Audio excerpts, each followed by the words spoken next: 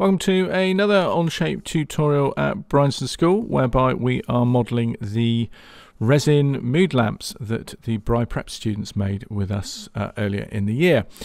So far we've created the 3 base blocks and the resin in our model. We're now going to simply create a top block in this video, and we'll also add some colour to the blocks to perhaps make them look a little bit more like what they represent. So I'm going to select the surface in which I'm going to create my sketch. So I'm going to right click on the top surface of the resin, left click on new sketch, and then I'll right click and then select left click on view normal to sketch plane, or I could simply press the N key for normal too.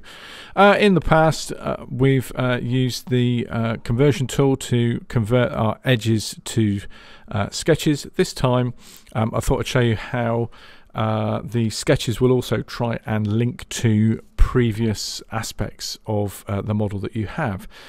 So in this tutorial I'm going to go back to the center point rectangle. Remember, you can left click on the little arrow to choose it if it's not there. So center point rectangle, and I'm going to left click on the origin to place the center of the rectangle, and then as I come out to the corner, can you see that the corner is highlighted in orange to say that I've picked that up, and I'm constraining what I'm drawing to that corner.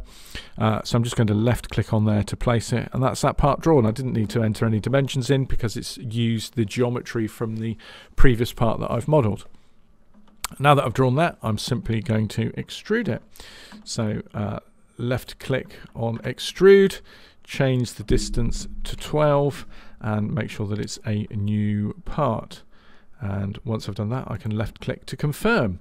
Let's go over here to the part to rename it. So rename it, and we're going to call it top block because it's a top block of our material.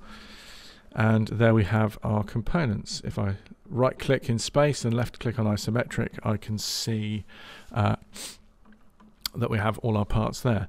So let's add some colors to this. If I select a part and right click on it, I can edit the appearance for it, and I can pick a range of different colors.